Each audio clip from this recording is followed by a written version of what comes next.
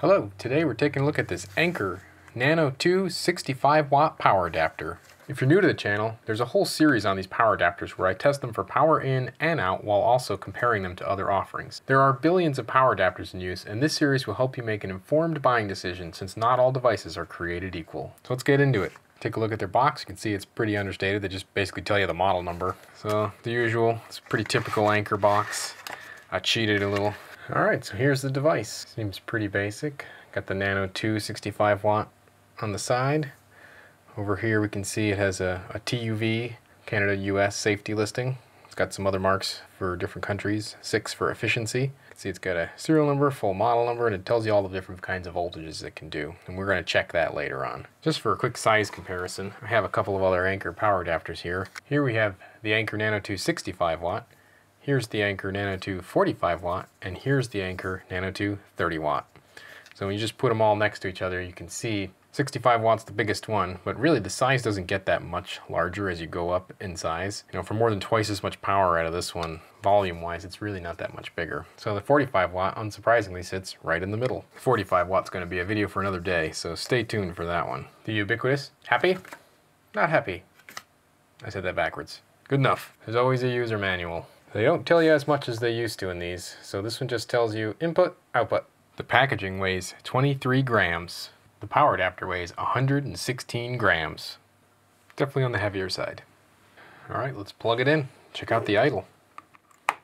So we can see this has settled down to around 0.03 watts, which is a pretty good number actually. You can see the power factor is miserable, so I'm assuming this is using a little bit of VA, which might be a good sign for the THD. So our current THD is only 19%, so that means this has some filtering on it, but I bet when we put a load on this device, we'll see that this number is going to pop up.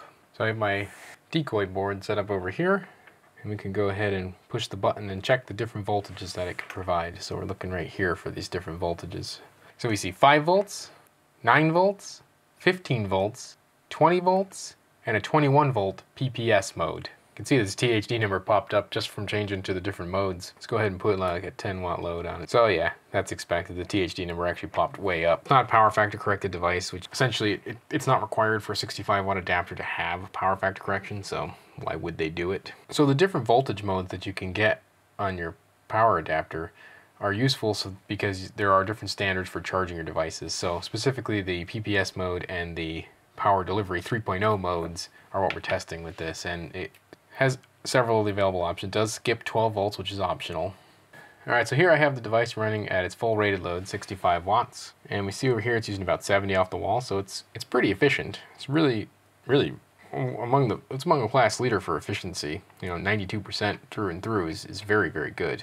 But this is what we don't like to see. We see a very, very high peak amps. So it's using a lot of current to do this work. You know, this number shouldn't be that high for 65 watts out basically, but because of that low power factor, it's not as efficient at using the AC power. That's just a side effect of power adapters of this type and style. So let's go ahead and take this up to overload and see what it can do. So 65, 66, 67, 68, 69, 70, 72, 74, 75, and it's out. And I see something here. You can see this voltage is still reading 0. I sat and gave this some time to sit and recover, and I found that it doesn't recover on its own. You have to disconnect the USB cable, and then you'll see this number suddenly drop. There it goes. So that number drops to 0.03, and that means we can plug this back in, and now we're back with our 5 volts over here. So you do have to actually disconnect the cable when an overload condition happens with this power adapter. It's a little bit of an annoyance, but overall, you know, it's okay.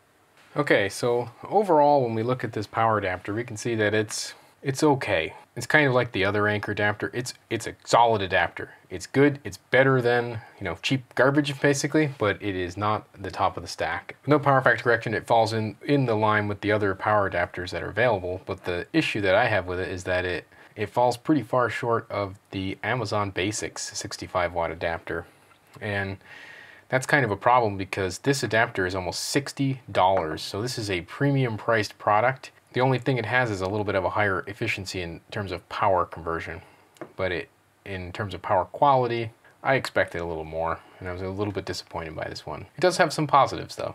In terms of a device you want to leave plugged in for idling, This device is awesome. It has very low THD, has very low power consumption, and has reasonable power quality for doing nothing. For that mode, this is actually a great power adapter.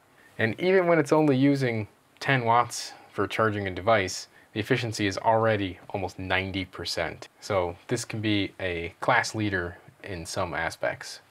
Alright, so when we take a look at the overall results for this device, we can see that it has very good power efficiency. That's kind of the first thing that popped out as a positive for this one. But the thing that comes out as a negative is the THD that shoots up way too high in the middle and then doesn't really ever come back down. And it also has pretty poor power factor. And that's just a side effect of this style of adapter. I don't think there's anything that can be done about that. So it just puts it in the class for this type of power adapter. With a score of 94, it's besting smaller power adapters, but it's certainly not the best of the 65 watt class. When we compare this to all the other devices, we can see that it beats out the average power adapter, but it's not beating the Amazon adapter or any of the power factor corrected adapters. Not even close to those. When we look at the idle for this thing though, we can see that it's actually very good. So it's got a good idle power quality score, and the idle power consumption is very low. Overall, it's not a bad adapter, not a bad choice to leave plugged in. When we look at the graph for the overall data, we see that it's there, it's on the graph, but it's just not the best. So overall, we come back to that cost perspective, and at $60, it's too expensive for what you're getting. When we look at the Amazon Basics adapter, we see a little bit of better power quality, and it's a third the price. Alright, so overall, the Nano II 65 watt is not my first choice. It's not a bad adapter. If you just need to get a power adapter and you need 60 watts or so, this is going to do the job. It's efficient, it's not going to get warm, it's got safety ratings, there's nothing wrong with it at all. It's a safe adapter, it's a good quality adapter, and it meets all the specs that it claims, and it's in the user manual, so there's no problems with it in that perspective. I just know that there's things out there that are better, and obviously we've shown a few of them on this channel, and there's going to be many more. Alright, so thanks for watching the video. I have a whole series on these, so go check them out, see if you can make heads or tails of them all. I'm certainly looking for input on that, so leave a note down in the comments for what power adapters you want to see going forward, and thanks again. Bye.